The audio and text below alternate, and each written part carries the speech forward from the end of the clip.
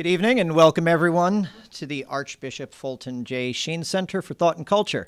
Oh, I'm really delighted that you're here tonight, and it's not just because of the caliber of our honored guests, Bishop Paul Tighe and Father Robert Lauder, but it's because few, if any, events have, I think, spoken so directly to what the Sheen Center is all about. The reason why we're here is, to borrow the words of Pope Paul VI, to reestablish the friendship between the church and artists. Artists can gain so much from the church, but as St. Pope John Paul II reminds us in his seminal letter, his letter to artists, the church also needs artists to, and I quote, translate into meaningful terms that which is in itself ineffable, end quote. Essentially to express mystery through words, shapes, sounds, and colors. One such artist, the Catholic poet Dana Gioia, has defined culture as a conversation that a society has with itself. In other words, it's a dialogue. Which brings us to tonight's speaker, who in his role as Secretary of the Pontifical Council for Culture has encouraged just that, a dialogue between the church and the world, with art as the bridge. Before I welcome Bishop Tighe up to the podium, let me tell you a little bit about Bishop Tighe. Born and raised in Navan and Sligo in Ireland, he earned a law degree from University College Dublin. He was ordained in the Diocese of Dublin in 1983 and ordained a bishop in 2016. In 2007, he was appointed Secretary of the Pontifical Council for Social Communications and was involved in the launch of several social media initiatives for the Holy See.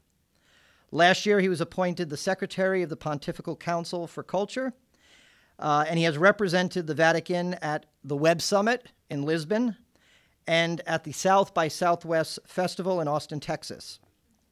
It is my distinct honor to welcome to the podium His Excellency, Bishop Paul Tighe.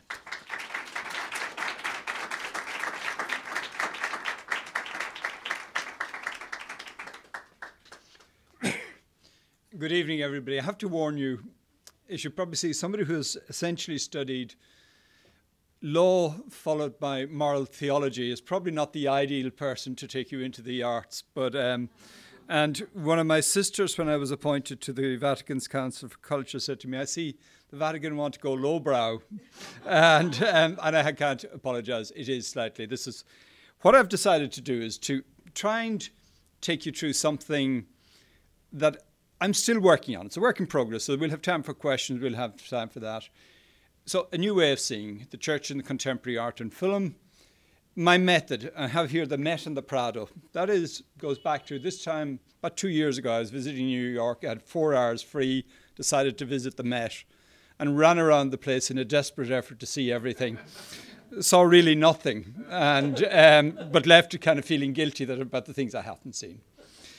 About a year later, I was visiting the Prado Museum in Madrid, which is an equally intimidating, and somebody had curated my tour for me and just brought me to see 6 paintings. And those 6 paintings, in a sense, were there to open my eyes to the whole story. So what you're going to get a little bit today is slightly more eclectic. I'm going to focus particularly on Irish contemporary art and some Irish cinema, not because I think it's any better than anything else, but because I know it. And also there's a little thing I always quote is, James Joyce lived in Rome for a very short time. He hated it. But for the 100th anniversary of his birth in 1982, he was born in 1882, they put a plaque up to him on the Via Fratina in Rome. I was there. In fact, the only people there were nuns, priests, and seminarians, which I think would have given Joyce a bit of fun. But the plaque has a thing, and it says in Ulysses, it says what he does is, he makes of his Dublin our universe. And the artist can do that. Something very particular, something localized, can speak of something more general. So I'm hoping this somewhat random selection of my stuff will help you in a similar way. What is the church? For me, the church is the assembly, the people who have called essentially by Christ because they have believed in his witness to the love of God for all people. Essentially, part of that then is the church is called to celebrate God's love and to bring it to other people. Little quotation from, and I want to give it because it's the then Cardinal Montini, who became, of course, Paul VI, who is very much at the heart of this dialogue, once said, "The church is nothing by itself. We shouldn't so much talk about that the church has Christ as that Christ has the church to carry his work of salvation to all." And this to all is what interests me a little bit. The council where I work is kind of Council for Culture, was originally there for dialogue with unbelievers. It was set up by Vatican II to have the dialogue with people who would describe themselves as unbelievers or atheists. They don't tend to have representative groups, so the dialogue can become a little bit more difficult. But in a sense, John Paul II said, it's a dialogue that's happening in culture all the time. The conversation about who we are and how we understand stuff. And again, a lot of our work is promoting what Pope Francis calls the culture of encounter. How do people learn to see difference and diversity as a richness rather than as a threat or as something bad? So this brings me into all sorts of strange areas, South by Southwest, where you spend your time walking around trying to make sure nobody gets a photograph of you with something that probably shouldn't be behind you. And art, I'm going to take contemporary art. What I want to suggest is if we're thinking of the contemporary, of the here and now, we're still in what might be described as a postmodern age. There's no one story that everyone agrees on. The former curator, Director General of the British Museum, McGregor, has done a very interesting program. It's called Living with the Gods. And he's taken about 50 objects, artifacts coming from religious background. He did a British Museum together with BBC. And he says the reason I have to do it is society no longer has a story. It doesn't know how to think communally about who we are, our place in the cosmos and our place in time. And I think art can be a barometer of that. And it's an interesting one to see how people are thinking and reflecting. And I put arts because you'll be getting a little bit of everything. At the core of what I'm using are a series of wonderful papal lectures and talks, starting with Pius XII, talking about the nature of artists, on to Paul VI, who was very much the one who wanted to restore relationship with artists, through John Paul II, into Benedict and into Francis. Francis, not as explicitly, but it's there, this interest in the arts. And I'll be not quoting them systematically. We're going to walk through this and you'll see they're interspersed. Artists, and the two things I want to take about those papal discourse is extraordinary passionate. Paul VI gathers the artists in 1964 in the Sistine Chapel and he says, can we be friends again? The Pope would like to be able to call you friends again, which is an extraordinary kind of thing. Can we heal what's gone wrong? The poetic then, for me, among the most extraordinary poetic discourses are some of these, where the popes, who were people touched by art, get very passionate. Particularly I will listen to Pope Benedict a number of times responding to musical pieces, and he took off. Like it was into it, I was lost, but there was a sublime reality. And there's one time he sat at some concert and he turned to the Archbishop at church, and Lutheran Archbishop said, who couldn't believe in God as they listened to Bach? It's that sense of the wonder. One of the things these discourses talking about artists, what's extraordinary is the warmth of the language. They talk about the vocation, the genius, the artist who's searching. Also picking up the artist who's tormented, who's really trying to give his or her best, the authenticity and a concern for beauty. There's a category that's used that I think is an interesting one, is it, particularly in John Paul II, he talks about the true artist. And the true artist is, he doesn't leave it, he's not going to define, but he says the true artist knows you have to be careful to avoid the temptation of what he calls empty glory, cheap popularity, or profit. But we'll leave it to artists to make that judgment. But there's a purity, there's a striving, there's an honesty, and then there's a recognition that artists are themselves product of a culture. So they're going to reflect and come from what their particular experiences.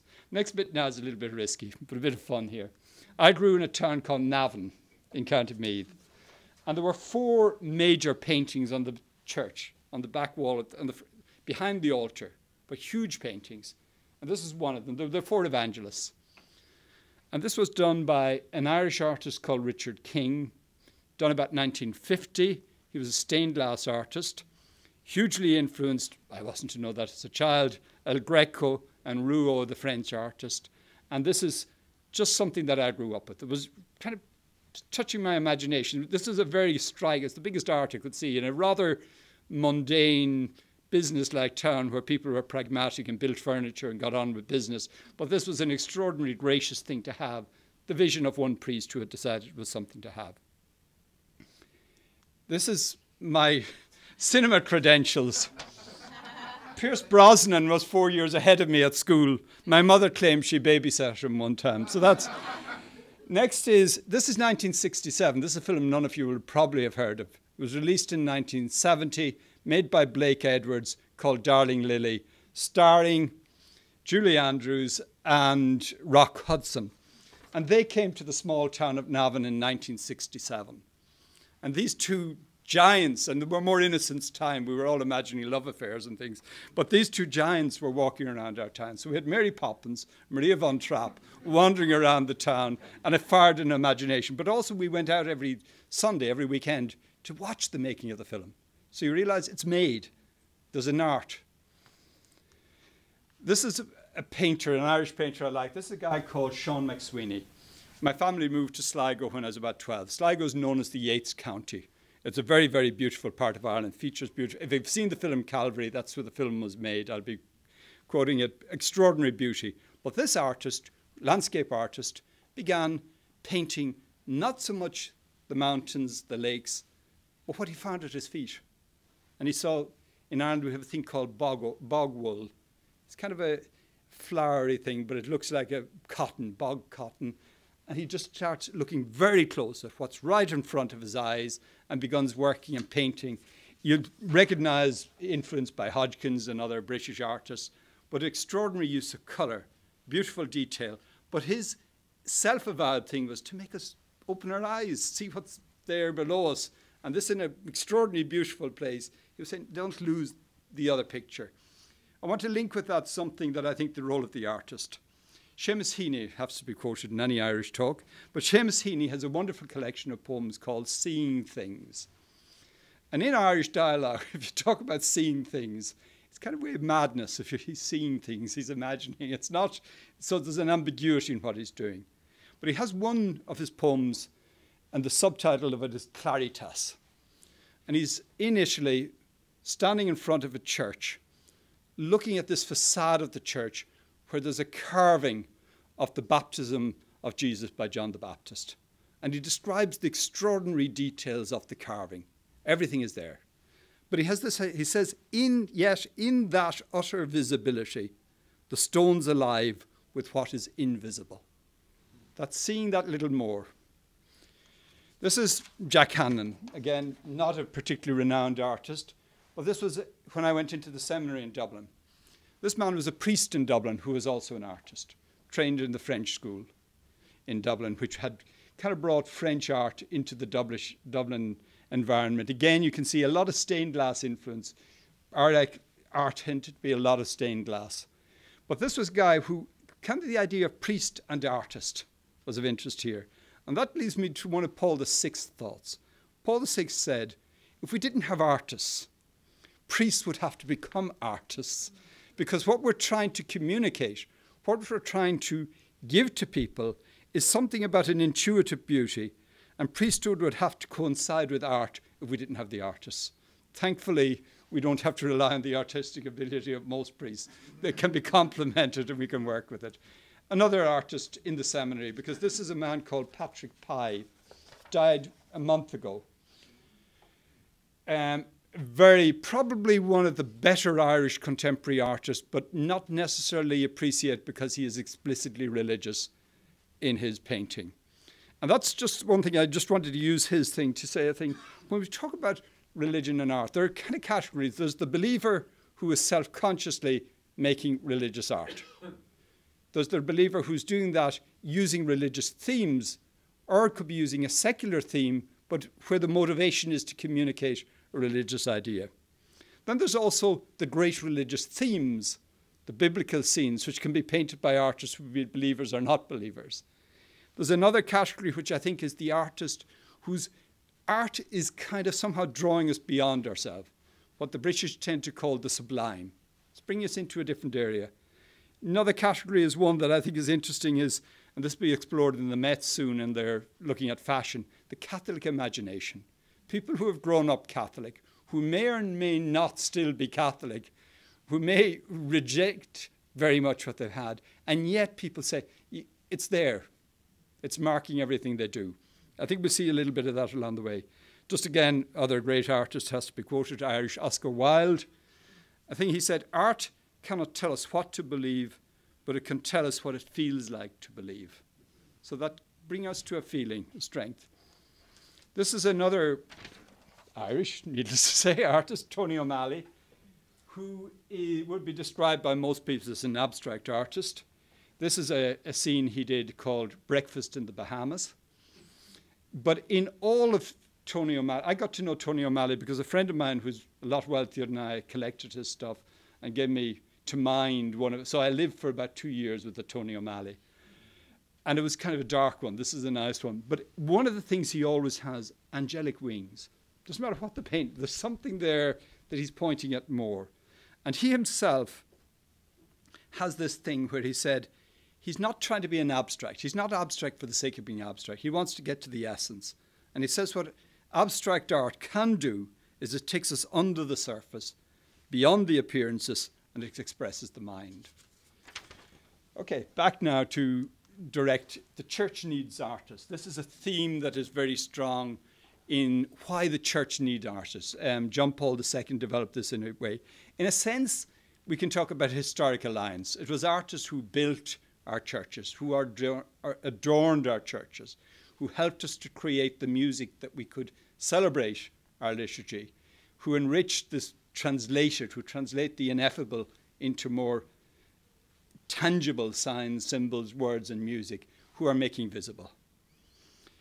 The other thing that, and this is a Paul VI thought, he said, they're able to express mystery. And he uses this German term, Einfühlung, which, best translation, it's like musical empathy, what music can do to your soul. Art can stir up something within the soul.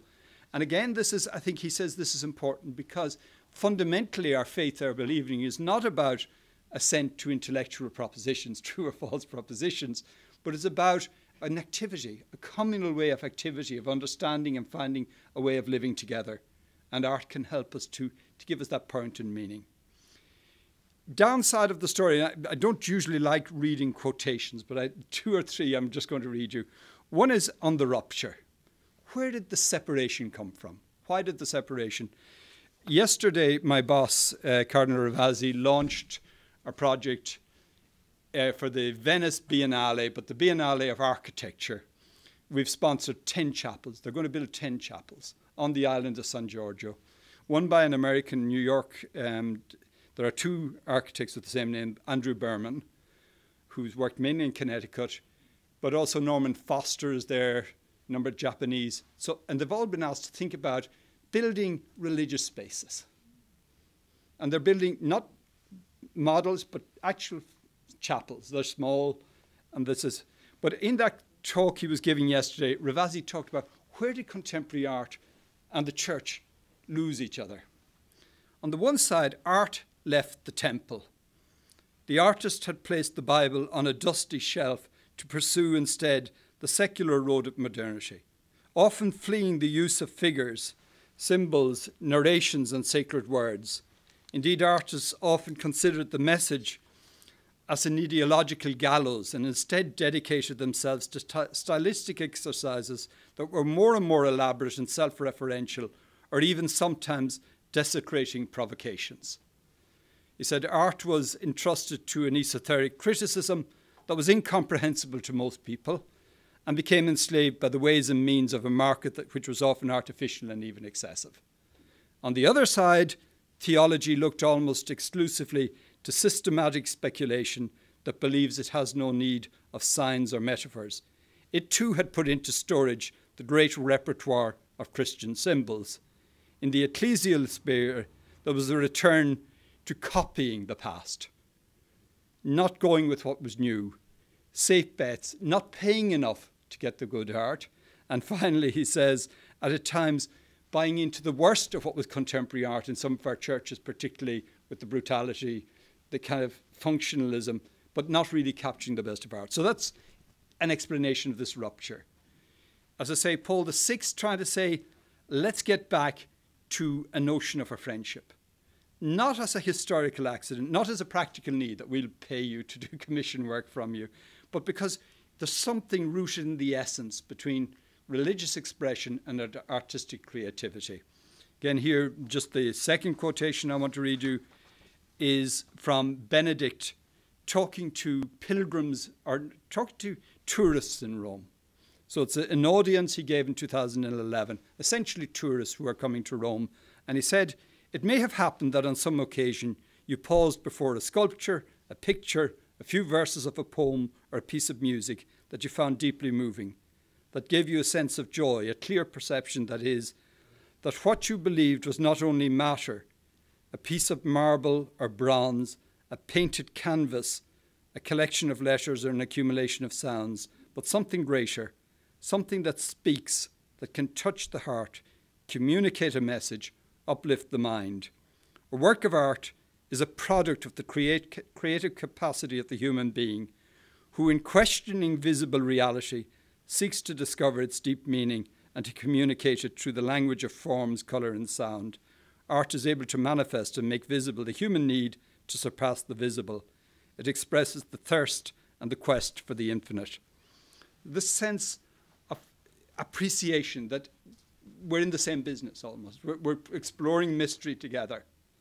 Vatican II also then having affected that by, say, where the church began to say, let's try to grow an appreciation of what's outside us, not just what we have to give the world, but to appreciate and understand the goodness of what is in the world.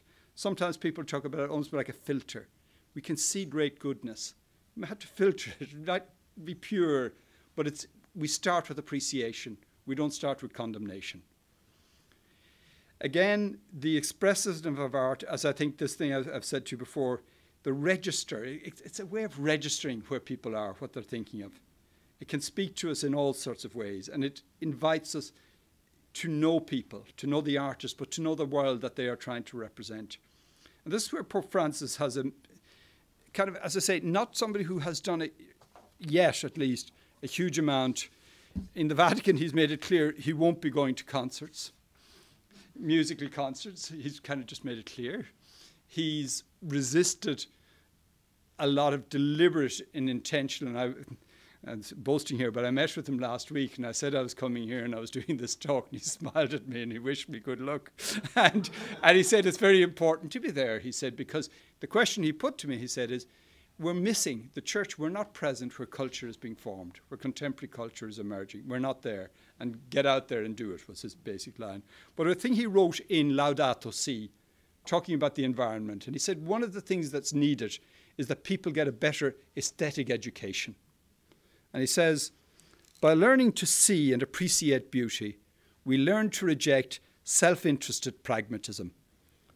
If someone has not learned to stop and admire something beautiful, we should not be surprised if he or she treats everything as an object to be used and abused without scruple. So this is, again, Pope Francis. He has this thing.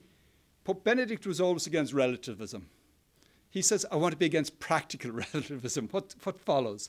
And this is one of his things. How are we going to find a way of being able to stop and value what's around us? And this is the thing that I want to just pick up here, very much in the thought of Benedict, but as Cardinal Ratzinger, some years before he became Pope, did this wonderful talk in Rimini in which he talked about art. And one of the great things he said art can do, it can shock us. It wakens us up. He talks, it breaks us from the resignation or the humdrum. And it's a kind of a painful at times, but it has a capacity to waken us up.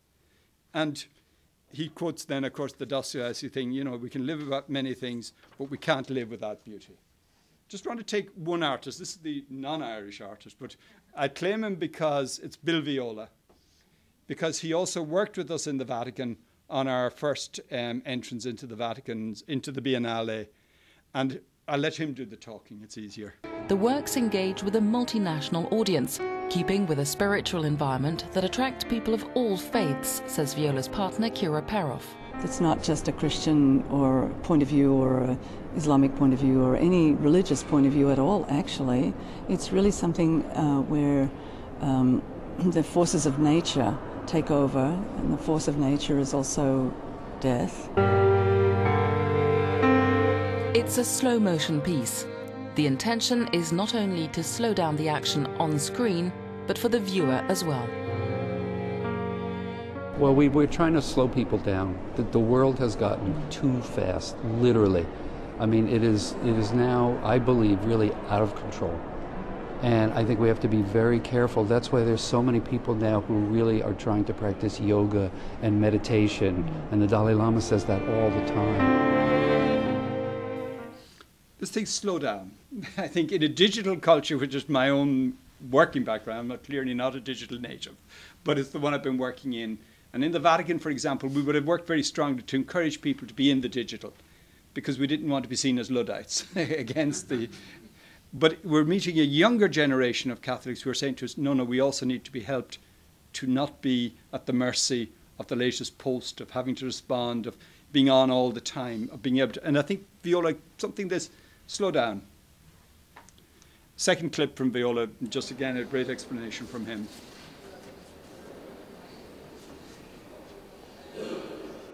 Well, martyrs is a really special thing. I mean, there are martyrs large and small. I mean, a mother who cares for her child, is a kind of martyr, because she's being really taken over by that child. She would do anything to protect that child. And there was times when we couldn't do it. It seemed like we were on the cliff and we were about to just say, okay, sorry, it didn't really work, And that happened multiple times. But somehow, somewhere, and I don't know if I should evoke God here, but it seemed like it, at certain key moments, just when you thought you were going to be, this is it, it's finished, we're never going to do it, something would happen. This is the best installation of moving image video art that I have ever made. I mean, it doesn't get better than this. That's all I can say. We would like to think his piece for the Vatican was better, but anyway. Interesting here again, just this sense of his reticence even to acknowledge belief in God, which I think is an interesting feature in our culture, and I'll come back to that later on. I want to move now just simply, and I'll take fairly quickly here, is to what you find, not explicitly, but there's clear theological foundation for why we can find value, meaning and purpose in art, and why Christians in particular should be able to see that. One is, I think, if we begin with our creation story, our belief is that all of creation was made by God. Therefore, the beauty of nature, the beauty of art, has a way of speaking to us about God. Again, he was born in England but worked in Ireland. Hopkins, the world is charged with the grandeur of God. How can we see God's beauty in the world around us? The Christian anthropology, which is our belief that everybody is made in God's image and likeness, whether he or she is a believer or not, made in God's image and likeness, and then somehow deep down wired to want to be loved, and wired also to want to give themselves in love. And therefore, great art, great beauty, can speak even to the one who won't recognize where the source of that might be, but can put somebody on a path to something deeper, because it's in our DNA, is a physics, but it's in our existential DNA, if that's not a contradiction in terms. I think something about creativity, and there's some great stuff on this, where human beings are at their most wonderful when they get into their creativity. And if we're made in the image and likeness of God, and if our God is creative, maybe it's in our creativity that humans begin to most show their God-likeness. It's interesting, the scientific areas, you get this thing very often where people would say about new developments, don't try and play God. Bioethicists I know would always say, no, do. But do what you're doing with the love God had for creation.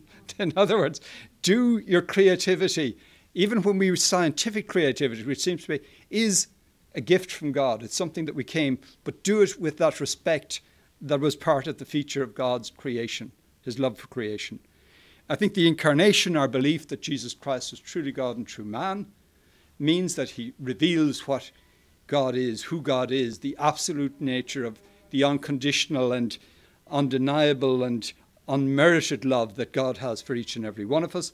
But he also shows us what a human person is and can be. And therefore, that sense of Irenaeus had, that the glory of God is the human person fully alive. So I think these are kind of saying to us, let's watch. Let's see how art can speak to us. The life, death and resurrection is one interesting. Pope Benedict confronted the thing. People said, art and religion can both be forms of escapism. He said no, and he takes up precisely images of the suffering Christ in art. And he says there's a beauty in the horrificness of those images, because it's a beauty that says love goes to this end. It's in the martyr thing down there of Viola as well. The giving of yourself to another person as somehow being the grounding and what gives purpose and meaning to life. And in the darkness of the face of Christ, in the pain and in the horror, somehow reveals the absolute beauty of God's unconditional love. The idea of interiority, turning inside ourselves, which is is also going to be enriching. Pius XII picked that up. Pius XII then had this lovely thing. He said, there's nothing that's exclusively human. There's nothing that's only natural. There's nothing that's purely immanent.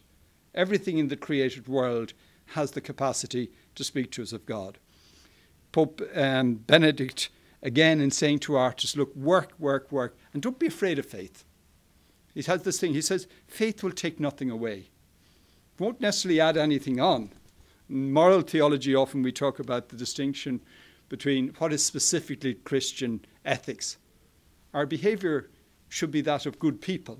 We may be Christian or not Christian. The specificity may come level at the motivation. So artists needn't fear that somehow an engagement with Christianity is somehow lessening of their art. The one, I think, is our notion of the Spirit. That this idea of the God who can surprise us, the God who can be found in the unusual places, the openness to other, the biblical tradition, the prophecies coming from the most unlikely sources, the surprises and the unexpected. And I think this is one where we can sometimes wait for art to open our eyes and give us insights that are very welcome. So again, Carl Jung's well-known bidden or not bidden, God is present. And now I'm going to take you a little, not quite high risk, but I'm going to take you into an artist, Martin McDonagh. And it's Martin McDonagh's film In Bruges. And In Bruges, trying to find a clip that didn't have a lot of very vulgar language has not been easy, but we found something where I think it's been somewhat reduced to the minimum. But this is our Irish idiom anyway. And the first thing I want to look at is where the story of In Bruges. How many of you have seen the film? Or have you? No. It's about two Irish IRA men who are doing a contract killing of a priest. They kill the priest but accidentally kill a child. Their minders who had paid for the contract send them off to Bruges to hide them until this. But Bruges becomes a metaphor for purgatory. And it's all about judgment, the guilt, what's going to happen. And the two actors are two extraordinary actors, Brendan Gleeson and Colin Farrell. And this is a Colin Farrell that you won't recognise. And it's extraordinary. And basically Colin Farrell is, Bruges is hell. It's not even purgatory. And Gleeson is trying to edge him along. This scene is when they visit the Groningen Museum in Bruges and they come across three great paintings. The first painting we see is one about the Death and the Miser, where the Death is coming to collect his dues and he has a list, which is the second piece, film clip we see, is, or this picture we encounter, is the death of a corrupt judge who was basically skinned alive. And then finally there's the great Bosch, The Last Judgment. And we let them talk for themselves. One reference you need to know is Tottenham is an English soccer team who are not particularly distinguished. But this is followed by a scene where the older man is asked to go and kill the younger guy. He gets his instructions. The younger guy is the guy who's killed. He runs with a gun. He's running up to kill him when he decides that the younger guy is about to commit suicide because he's feeling so guilty about everything. And then he tries to stop him committing suicide, although the irony is he was on his way to kill him. And we get this dialogue that is interesting again. And this is what I want to say is, this is kind of dark humor, but it's opening themes and discussions that you couldn't probably open up in an earnest way at times in our society. And now I want to do a little one. We talked about the church needs artists. This is one I think more important, because it's not just about us, is the world needs artists. And we need that new way of seeing, the going deeper. We also, the capacity of artists sometimes to help us to see into the life of another person. Very different, good novelist, good filmmaker, can bring us into sympathy for somebody with whom we wouldn't naturally have sympathy. And I think this is something to be, it's interesting, I just watched on the plane over 3 Billboards Outside Ebbing, which is Martin McDonagh's better known and more recent. And a couple of things about that is, it's extraordinary. Nobody is all black or nobody is all white. Everybody is mixed emotionally. He succeeds in making us even feel a certain sympathy for characters that are thoroughly unsympathetic. Ambivalence he plays with. Interesting scene that I copped, not everybody did, is when at the beginning of the film, when the central character is going in to lease the billboard, she goes into the advertising agency, and the young guy, Red, is reading a book, and it's Flannery O'Connor. So I think we're getting our messages here. Okay, another thing I want to think about artists is gift and gratuity. Artists do art for art's sake, and that is a contradiction to a market-led world. When done properly, is something to be valued. I want to talk about the via negativa, and I want to stop on this one for a second, because it's worth a little bit of time. Is in an awful lot of contemporary art, it's dark. And I think this reflects our postmodern, where there's an effort to be shocking. There's an effort to be skepticism. It's interesting, Pope Benedict has this thing, skepticism good, cynicism bad. That is not the only way of telling truth is by deconstructing the truth, the false truths. It's an important part. But let's not routinely give up on the possibility of beauty. I think another thing that's feature of a lot of contemporary art and cinema in particular is it's ironic. There's subversion, there's irony going on. We tend to be very literal people. We're earnest. We've something very meaningful. Even some of the films that have been made of a more explicitly Christian Catholic nature, their earnestness won't get traction necessarily with the wide. I sat through a couple of them in my time, and afterwards I better not name any, but there's and humour. But one of the things that John Paul II had very clearly, he said, look, even the darkest art, we can see it as an appeal for salvation. It's looking for redemption somewhere. So, and I'll pick this up again in some of the scenes we're going to see. I think one of the things art does, it can permit a more serious conversation. It's interesting, I don't know in this part of the world, but in Ireland, book clubs and people coming together to engage with art, to share ideas and have a kind of conversation that mightn't otherwise happen. I think a feature of our age is reticence. We saw that by Viola. You don't want to necessarily say what you believe. It's not really cool to be a believer. It's a very young, very interesting young Irish novelist, Sally Rooney, reviewed in the New Yorker quite recently, 26 years of age, very contemporary Ireland. And she has her heroine totally out of church and no mention of church, but reading the gospel at night because she's looking for something, but very clear that she couldn't tell anyone about it. So this is kind of a reticence. And I think even interesting, McDonagh, the other John Michael McDonagh, who made a film called Calvary, which is a very religious theme. No, I'm not talking about Catholicism. I'm not talking about the church. I'm not talking about child. You know, you can't say you are. Brendan Gleeson, when interviewed after playing this role of a priest that we're going to see in a moment, said, I refuse to say whether I'm a believer or a non-believer. Because if I say I'm a believer, they'll all say I'm going soft on the church. And if I say I'm a non-believer, they'll all say I'm going too hard on the church. So this kind of reticence that is a feature of some art. But what I want to do simply is the mystery, the invitation into the mystery and no manipulation. One of the things that I think I felt I should reference here is I grew up with 1979 was my 21st birthday. So the present I got was Parallel Lines by Blondie, CBGB Club. So I have to reference my debt to the Ramones and to the area we're in now. And also a group called the Stranglers, who had that great one, No More Heroes. And that's kind of a feature. You can't have heroes. I'm running out of time, so I'm going to skip along through a couple of clips now very quickly, but I'll talk them through rather than play them, unfortunately, but they would be great, but we're timing in respect. One is U2, their latest album, Bono confronting the fact that he's getting older, has a song called The Little Things That Give You Away, and he talks about the experience of waking 4 in the morning and being frightened. And he says in his commentary on it, I'm preaching to myself. That I'm really preaching to myself.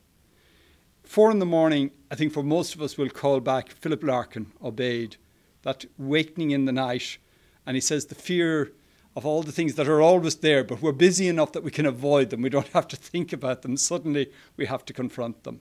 And then finally his more redemptive piece, where he comes through into an understanding of Larkin, this very cynical, kind of misanthropic, always on the dark side, in a great poem called Church Going, has this idea that somehow people will always visit old ruined churches because they'll be forever surprising in a hunger in themselves for something deeper. So I think this yearning that we should be tapping into, that artists will help us to get to. So I'm moving quickly through here. Encounter. I want to close on this one. Part of what we're trying to do is encourage an encounter between the artists and the church, between faith. Part of what we would like to do in our council in Rome is to encourage this to happen. It's part of Pope Francis's thing of let's build a culture of encounter where people listen to one another, learn from one another, grow in confidence in their friendship with one another so they can be authentically share their thoughts and ideas. And there are various ways in which that can be done. I want to end up with a series of paintings by, I think, one of the more interesting experiments. This is, again, a great Irish painter, Sean Scully. Sean Scully, who, to tie it all together, is collected by Bono, who is a series of wonderful discussions he has with an extraordinary art critic called Arthur Danto, who's exploring this thing of the meaning of art. And he's an abstract expressionist. And he's a very robust and unusual character. The interesting thing about Scully is, like the McDonough brothers, he's Irish but grew up in Britain and has something of an outsider's view. And basically, one of the wonderful things that happened is Montserrat Abbey outside Barcelona has a great art collection, and he had a piece in it. Talking with one of the curators, the idea came that he would fill an old 12th century Romance church, and he's filled it with this wonderful expressionist art. So this is one painting this is called Holly, which was his mother's maiden name. His mother died, and when he went to tidy up, at her bedside he found the Stations of the Cross. And this is his creation of the Stations of the Cross. And he has this notion that in the colour and in the dancing and in the movement of the colour, there's his mother who gave her life in so many ways for him. And he has this just of, if we can look at the Stations of the Cross, he says, and what he has written under it is amazing. The pains and sorrow of mankind focused on the cross of Christ, from whence comes health, life and peace. Now, at the same time, he wants to say, I'm not necessarily a believer. He describes himself, well, I'm kind of Catholic, but I'm Zen. He has one great one. He says, I'm circling, and if I can find the right airport, I'll land, gathering the light. He uses light all the time. And this is they say, probably the person who's most faithful to the inspiration of Kandinsky. He himself identifies with that tradition. He talks about an inner necessity to paint. That stuff, the struggle that the popes were talking about. He talks about how, I need my glasses, unfortunately, how he talks as non-denomination religious art, is what he said. And he just feels people need light, they need colour, and this is part of what he's doing here. This is one called Santa Cecilia, which is again where he says, I'm trying to get at deep emotions through simple forms. A lot of his paintings have this juxtapositioning of colouring, which is coming from experiences of colour he had in Morocco when he went to study where Matisse had learned to paint, or had done a lot of his best work. And he marries it to, if you know Irish, the Aran Islands of the west of Ireland, the walls made with stones, and that's giving him the shape. And he's marrying the colour with the austere, and he's just playing, but I think trying to evoke something in the spirit. This is one on mystery, where he's saying, again, he says, I want to induce you to meditate, to structure the world in perfect communion. This is his own idea. And yet he's claiming, I'm not a believer, I'm not, great. But if he's not a believer, well then, there's hope for all of us.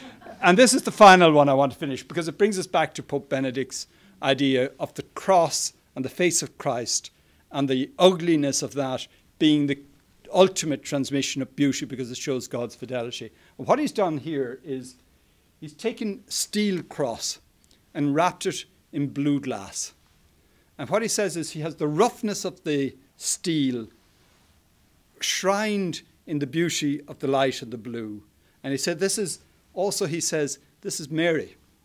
This is Mary who filters the harshness of the cross for us. And then he ends this, asked the most mysterious one, he was asked, who's the biggest influence in your art? He said, my grandmother. He said she had 7 children and she could keep her faith in difficulty. And that's why this is his tribute to her. Okay, thank you. Thank you, Bishop. As advertised, thank you for those profound and thought-provoking insights. And it's now my honor to introduce Father Robert Lauder. He is a publisher of 15 books, including his most recent book, Pope Francis, Profound Personalism and Poverty. He is a mentor to me and a dear friend. So please join me in welcoming Father Robert Lauder. I'm trying to figure out what we should focus on, Bishop. Some of those paintings were absolutely magnificent, especially the last one, the blue cross. That was great. Yeah, no, I think this guy Scully is really interesting. And one interesting thing he has, I mean, he's irrepressible, but he talks about, he says, look, what made him an artist? He has this sort of thing. I'd prefer to die than live in the suburbs. Now, this is, I want to live intensely. Now, for most of us who live in the suburbs, if not geographically, at least with a certain safety, he's tough going. The other thing he's very clear on, he talks about how he became an artist. He said his parents moved to London when he was about 8 and put him in a Catholic school. And then they had a fight with the Reverend Mother and with the parish priest, and he was taken out of the Catholic school and moved into a state school. And he said, I left a world of mystery and magic and rosaries and painting and art and beauty, and I suddenly found in this dull world, which is a bit overstated. But he said, what I really wanted to do from then on was to bring something of mystery and of beauty to people who lived in that somewhat duller world. And I think his colour thing. And this is an interesting also little quote on Martin McDonagh, who left, in a sense, being an extraordinarily successful playwright. Cripple of Inishmaan, Beauty Queen of Linan, some of them made them here to Broadway. Extraordinary playwright. And he then said, no, I want to do cinema. Now, his cinema is very dramatic and it's all on the word, but he wanted to do cinema. 2 reasons, he said. One is, I want to reach a wider public, and I want to reach a more critical public.